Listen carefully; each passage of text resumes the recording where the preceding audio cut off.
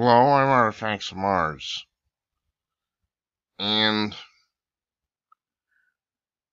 here's what we're going to do. This is going to be two-parter. Part 1, I'm going to describe a Danish town which is doing something quite unbelievable with returning ISIS members. And in Part 2, we're going to discuss media's role in disseminating this information. Okay.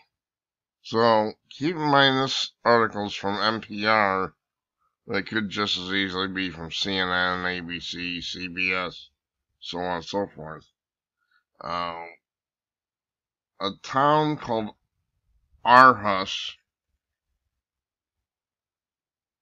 it's actually a small city, is welcoming returning ISIS members with they get them a job, they get them an apartment, they get them this, they get them that. And this is their response to somebody who's gone over the Middle East and fought for ISIS, and then they come back. ISIS, or maybe some other jihadi group. And these are Muslims, by the way, that they're catering to like this. These are radicalized Muslims by their own admission. It's been called the Hug the Terrorist program, which it certainly is. NPR is got a very long article here, and I can read it all. But listen to this. One day in 2012, a group of policemen in Danish town were sitting around an office when an unusual call came in. This town, called Aarhus, is a clean, orderly place with very little crime. So what the callers were saying really held the cops' attentions. Their parents and just hysterical were called Four-Leaf Link, one of the officers. Their son was missing. They woke up one day and he was gone. He left to join a jihadi group. ISIS didn't exist back then.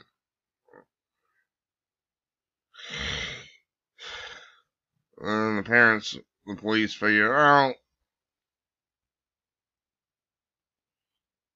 they had others missing, and they figured out they'd gone to Syria.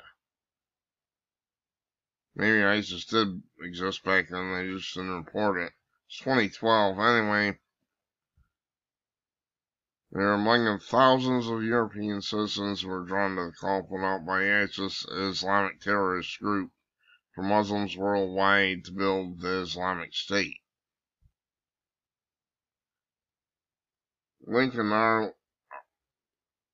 Arslev are crime prevention officers. They usually deal with locals who are drawn to right-wing extremism or gangs.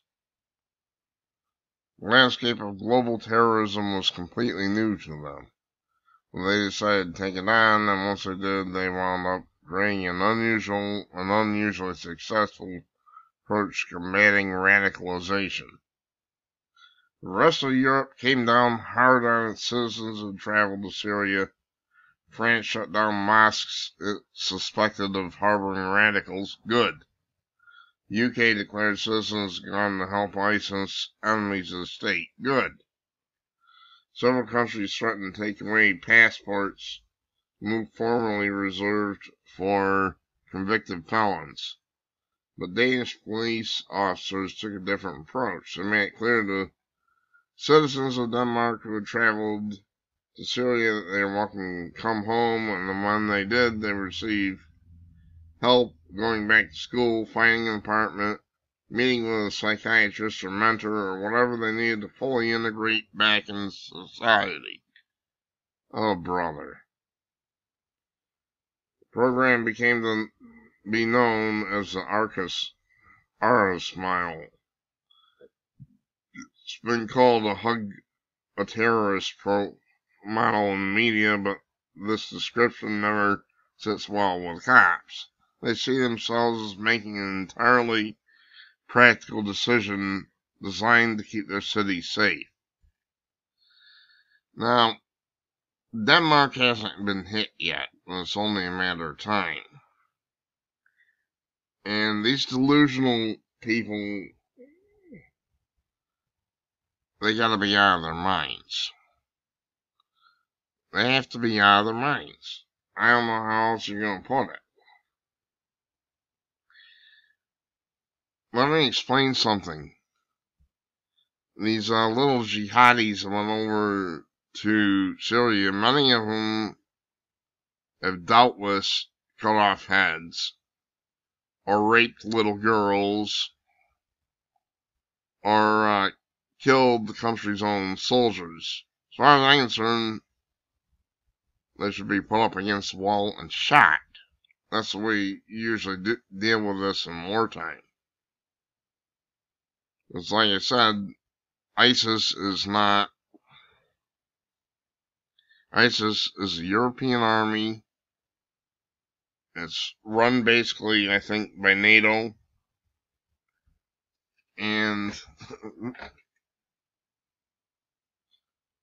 so on and so forth. So, this is beyond belief. I have no words.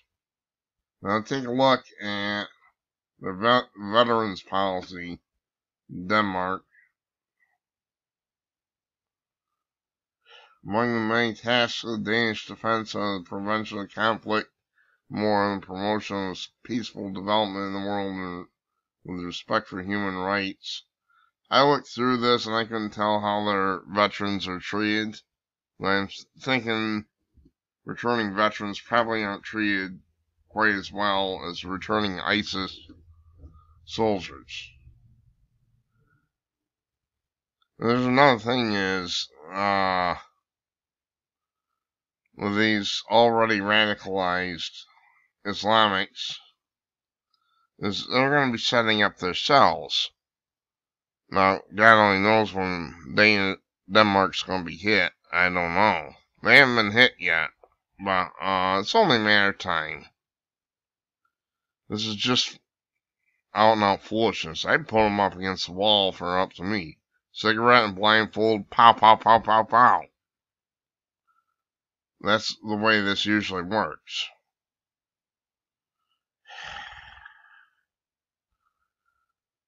Unbelievable. This is the end of part 1. Thanks for watching. Part 2 will deal with the media's role in this.